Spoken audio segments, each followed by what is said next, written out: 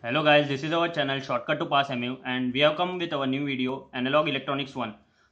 In this video we are going to tell about what all questions you must prepare in order to pass. That is, you must concentrate on theory as well as numericals because weightage is not fixed. So do both the questions. So we are going to see what all questions you must do from module wise.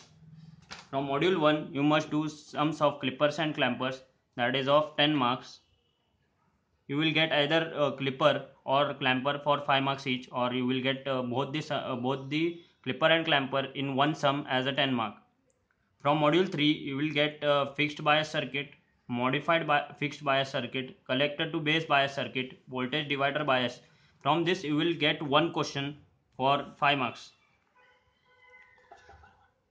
In question number 1 you will get for 5 marks, and the sums of clipper and clamper also may appear in the question number 1. So DC analysis of JFET circuit, in that fixed bias configuration, self biased configuration, voltage divider. From this you will get for 10 marks.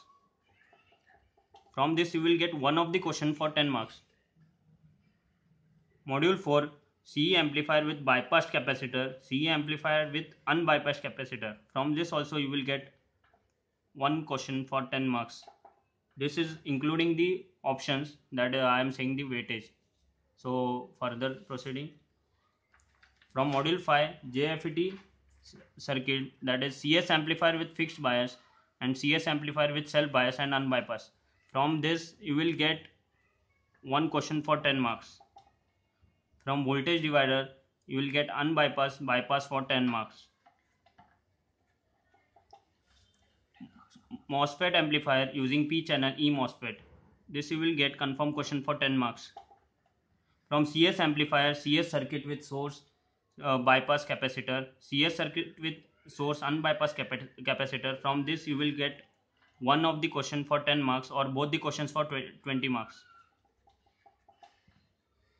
So you have to do all the sums, we can say, of this type to pass in the exam. The weightage is not fixed, so you must do theory and sums as well as. So thank you for watching the video, and please subscribe to our channel and like our video and share it with your friends. Thank you.